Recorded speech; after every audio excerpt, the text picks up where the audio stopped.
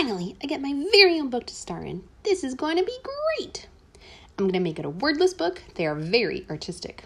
This book will have no words at all. Starting now.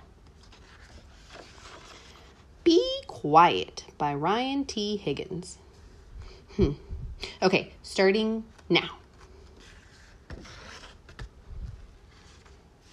Hi, Rupert. Shh! Be quiet. This book does not have words. Wowee, a wordless book. Can I help? Oops, I'm talking. Eep, I'm talking about talking. Stop it, the book started already. You're messing it up. Please let me stay in the book. I promise to be quiet. I'll be extra wordless, please. I said be quiet. This book is wordless. Hey guys, what's all the shouting?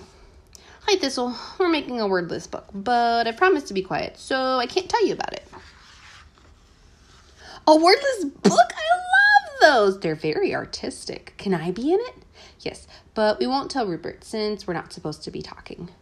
I told you to be quiet. You're putting too many words in the book. Yay, this book is going to be so fun. Quiet you. This book will be more than fun. It will be visually stimulating. What does visually strigulating mean? I think it means we're going to poke our readers in the eyeballs with pictures. That's not what it means. It means we need to have strong illustrations. Like this. Arr! Look, we're helping. No, you're not. Be quiet. This book is wordless. Rupert is right, Nibs. What this book needs is some strong but silent types. Strong but silent. What about him? He's strong. He's silent. Every book needs a bear in it. I don't know. He looks grumpy. What about something cuter? What about a kitten? Kittens are cute and friendly. Aw, look at its cute little nose and whiskers. And its beautiful big eyes and shiny teeth. Nibs, I think it's getting a little too friendly. Quick, think of something vegetarian. A cucumber! We'll just draw a smile on it and add some googly eyes. And there, a vegetarian.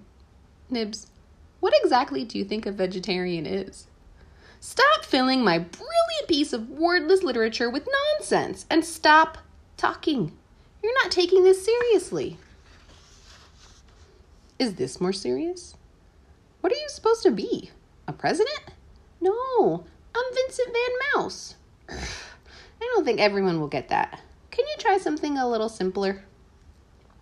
We're simple. We're potatoes. Stop talking and stop changing the pictures around. I don't even like potatoes. Rupert is right. No more artistic stuff. Wordless books need action. We should have a silent superhero instead. We'll call him Captain Quiet and he could fight words. Captain Quiet, vocabulary vigilante. Pow, blam, kaboom. No superheroes and no onomatopoeia either. I think Rupert just said, I'm gonna pee. What do you think that means? I think it means he should have gone to the bathroom before the book started. What about mimes? Mimes are extra quiet. Guess what I'm miming? Let's see. Is it a cheese sandwich that thinks it's a hummingbird with a lettuce sweater? Don't you know what be quiet means? It means don't make a sound. Right. It's like that saying about a tree falling in the woods. How's it go, Nibs? Can you help? I'm on it.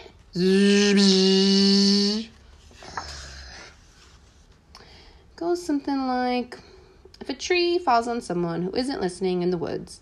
No, that's not right. Timber. Ah! Did the tree make a sound? It was hard to tell with all of Rupert's shouting. Should we try it again? Enough! I have had it. All you two do is talk, talk, talk. I can't stand it. Can you be quiet for just one page? I try to do one thing, make a wordless book, and you two have to go and ruin it. You have filled this book with words. No one is going to want to read a wordless book that is filled with words. Why can't you do a simple thing like not say anything? Is it that hard? I am quiet. I'm not saying anything, but no, you two just keep talking and talking and talking and talking and talking and talking and talking and talking and talking and talking and talking and talking and talking and talking and talking. What? Shh. Be quiet. This book does not have words. The end.